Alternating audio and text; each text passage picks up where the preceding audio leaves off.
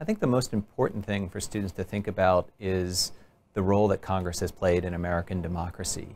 It is the most powerful legislature in the world and one of the most powerful institutions of the federal government. It's unique in that regard. There are no other legislatures like it in developed democracies.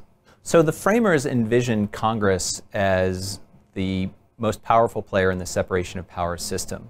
They also placed some restrictions on what Congress could do with its power.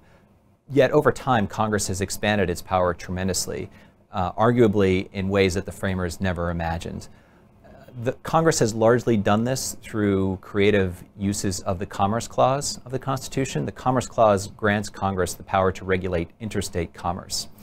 But through a series of different legislative acts and a series of court cases, Congress has basically used the Commerce Clause to regulate any kind of commerce, commerce that is arguably purely intrastate. This culminated in the Supreme Court case known as Wickard v. Filburn, where essentially the Supreme Court said that behavior that took place strictly within state boundaries still affected interstate commerce because a person chose not to participate in the market. And so this essentially was the last barrier that existed for Congress to expand its power to regulate pretty much every aspect of American political, economic, and social life. But in the past 3 decades, the Supreme Court has started to push back against the expansion of congressional authority. There have been several key cases where the Supreme Court has basically rejected the Commerce Clause argument that justifies the use of congressional power. So the framers envisioned Congress as being a key player in the separation of powers system. Yet Congress today is made up of 435 individuals in the House of Representatives and 100 individuals in the United States Senate.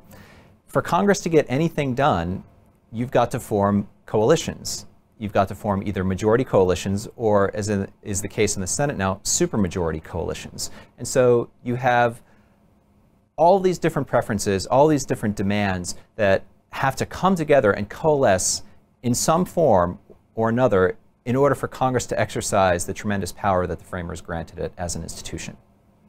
That can be very difficult, especially when you consider that the United States is such a heterogeneous nation. Many times, the Congress comes together and overcomes these differences, overcomes the variety of preferences and demands that pull it in different directions. Oftentimes it doesn't. And especially lately, Congress has had tremendous difficulty in meeting the demands that have been placed upon it, and that in part has helped to contribute to historically low approval ratings for the United States Congress.